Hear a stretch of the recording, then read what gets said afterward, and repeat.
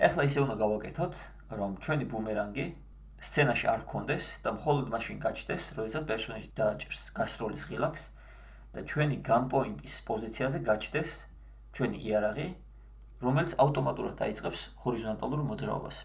ეხლა შევქმნათ Prefab-ები, ან Prefab-ი, გადავიდეთ ასეთებში და რა არის Prefab-ი? Prefab-ი არის game object-ი, რომელიც აღნიშნავს game object-ის ორიგინალურ მდგომარეობას და ის შეგვიძლია გამოიყენოთ ბევრჯერ სცენაში. თუ მაგალითად ბუმერანგს ახლა დუპლიკეიტს გავუკეთებთ, ჩვენ გვაქვს ორი ცალი game object-ი. მაგრამ თუ ჩვენ ერთ Prefab-ს შევქმნით ბუმერანგის, რომელიც ხდება შემდეგნაირად. შევქმნათ ფოლდერი, დავარქვათ Prefab-ს. გავხსნათ და ამ ბუმერანგს თუ აქ ჩავაგდებ, ეს ბუმერანგი გადაიქცევა Prefab-ად. რამდენჯერაც ამას დავაკოპირებ, game object-ი არ იცვლება, ანუ ერთი და იგივე game object-ს უბრალოდ ვიძახებთ ბევრჯერ. და ეს ბევრად უკეთესია თამაშისთვის. ეხლა შეგვიძლია აქედან წავშალოთ, რადგან Prefab-ი უკვე გვაქვს და როცა გვინდა მაშინ გამოვიძახებთ ამას. ეხლა გავხსნათ player-ის character controller-ი. character controller-ში გადავიდეთ. გადმოვიტანოთ პირველ ადგილზე. ავიდეთ მაღლა და შევქმნათ ახალი ცვლადები თუ რაც გვჭირდება აქ. პირველ რიგში დაგვჭირდება ჩვენი გან-პოინტის პოზიცია,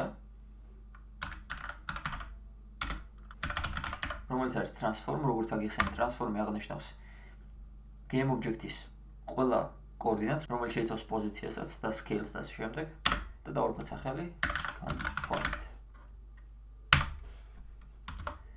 შემდეგ დაგვჭირდება ბუმერანგი.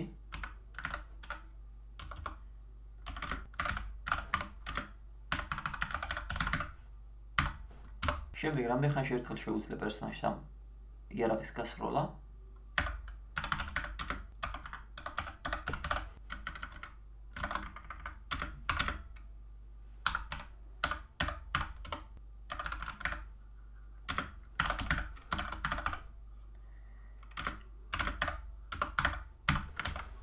Fire rate თუ ინტერვალებს აყენებს, რა ინტერვალით შეძლებს პერსონაჟი ამ იარაღის გასროლას. Next fire იქნება placeholder-ი, ცვლადი, რომელიც შეიცვლება იმის მიხედვით, რა თამაშის დრო გავა. აი მაგალითად პერსონაჟი, როდესაც იარაღს გაისვრის, next fire იქნება მაგალითისთვის 0.5 და ისევ 0-ზე რო ჩამოვა, კიდევ ერთხელ შეიძლება პერსონაჟს გაისრულოს ბუმერანგი. ეხლა გვჭირდება რომ დავწეროთ კოდი, რომელიც მარცხენა ღილაკზე დაჭერის შემთხვევაში გაისვრის ჩვენ ბუმერანგს. მაგრამ როგორც წინა ვიდეო ყოფილში აღვნიშნეთ, როდესაც სრული აქვს ღილაკებზე მოქმედება გამოვიძახოთ ჩვენი კოდით, უმჯობესია ეს გავაკეთოთ update-ში. სტარტის ტაბლად ჩამოვიდეთ და უბრალოდ დავწეროთ update და ტაბი, რომელიც შექმნის ამას.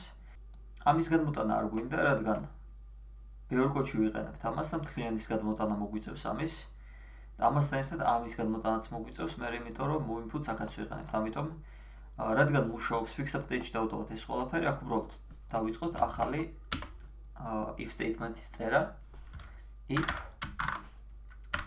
ეხლა გვჭირდება რომ დავაფიქსიროთ, რომ მაუსის ღილაკზე აჭერენ, როგორც წინაზე გავაკეთეთ, get axis raw შეგვიძლია გამოვიყენოთ. input .get axis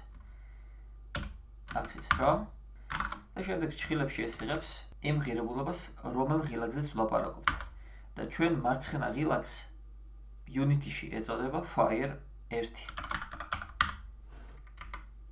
ხოლო ამის შემდეგ, როგორც წინაზე აღვნიშნეთ, ჰორიზონტალური მოძრაობის დროს, როდესაც მარჯვნივ მოძრაობს პერსონაჟი, პლუსში გადადის, როდესაც მარცხნივ მოძრაობს მინუსში. აქაც მსგავსად მოქმედებს, ანუ მომხმარებელი თუ ღილაკს აჭერს, ღირებულება ამის იქნება 1 და თუ არ აჭერს 0.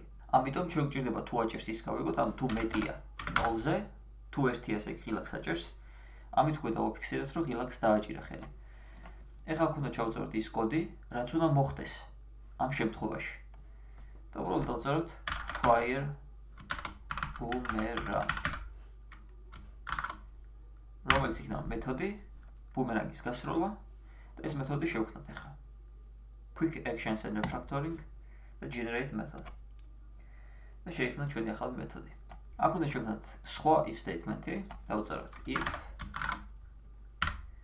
time.time, რაც აღნიშნავს თამაშის დროს, თამაში როგორც მიმდინარეობს დრო წამებში, მეტია next fire მაშინ მოხდეს ეს კოდი. აქ ჩავწეროთ next fire უდრის time plus fire rate. ეს კოდი უბრალოდ აღნიშნავს რამდენ ხანში უნდა შეეძლოს პერსონაჟს მეორედ გასროლა ბუმერანგის. Fire rate აღნიშნავს 0.5-ს, ანუ ყოველ 0.5 წამში შეიძლება გასროლა.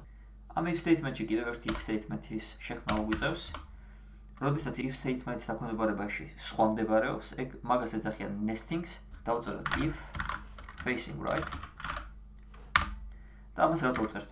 თუ პერსონაჟი მარჯვნივ უყურება ბუმერანგი მარჯვნივ უნდა გავისროლოთ, თუ მარცხნივ უყურება მარცხნივ უნდა გავისროლოთ. If facing right. ამ მომენტში, როდესაც მარჯვნივ უყურება პერსონაჟი, უნდა გამოვიძახოთ ბუმერანგი იმ ადგილას, სადაც game object-ი დავაყენეთ, რომელსაც ეწოდება gunpoint. ამისთვის Prefab-ის გამოძახებას, მაგალითად, ბუმერანგი რო გამოვიძახოთ, ამას ეწოდება instantiate. დავწეროთ instantiate ბუმერანგ game object-ზე ვლაპარაკობთ ამ შემთხვევაში ბუმერანგი. ეხლა უნდა უთხრეთ პოზიცია, სად უნდა გამოვიძახოთ ეგ game object-ი და ეს არის ჩვენი gunpoint პოზიცია. Gun point წერტილი position. შემდეგ გვჭირდება ჩვენი game object-ის rotation-ი, ანუ რომელ მხარეს იყურება, რადგან მარჯვნივ იყურება, აქ შემოტრიალება არ გვჭირდება, აქ პირდაპირ დავწეროთ quaternion წერტილი euler.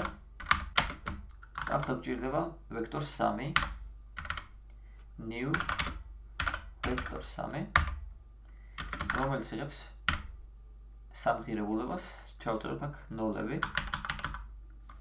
არ ვატრიალებთ ჯერ, ჭხილი დავაკლდა ერთი ცალი else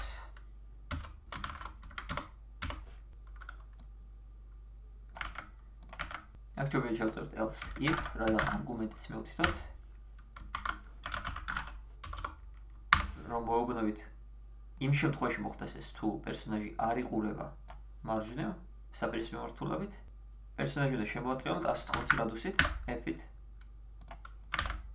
ამ კოდს თუ ისე მოვრჩით, მაგრამ გადავიდეთ project-ალ კონტროლერში, რადგან ეხლა თუ ერთ მხარეს შემოტრიალდებით, პერსონაჟი შემოტრიალდება და ბუმერანგიც შემოტრიალდება, მაგრამ საპირისპირო მიმართულებით ვერ გავისვრით, ამიტომ აქ უნდა დავარეგულიროთ ეგ project-ალ კონტროლერში.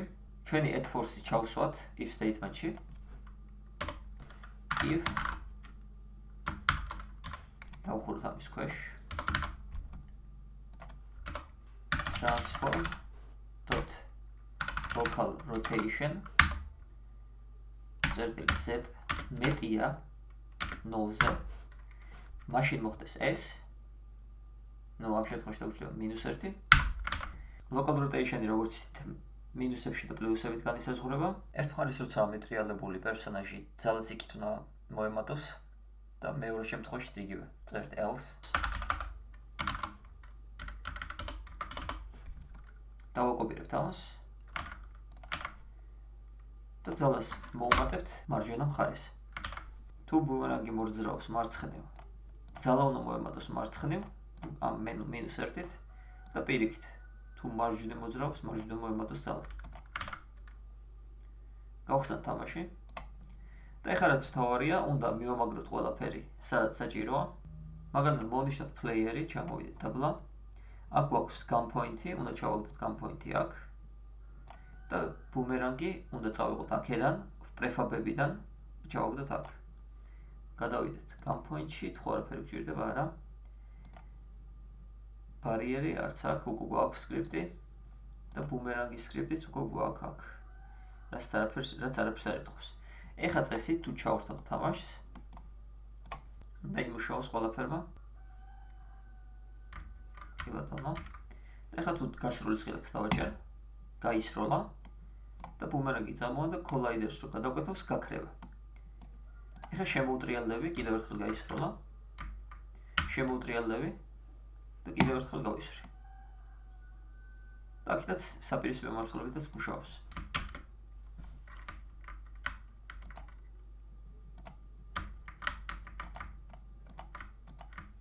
კი ბატონო. და სისწრაფე შეუძლია ამის დავარეგულირებთ. მადლობა ყურადღებისთვის, თუ ეს ვიდეო დაგეხმართ, მოიწონთ ვიდეო და გამოიწერეთ არხი და მომავალ შეხვედრამდე.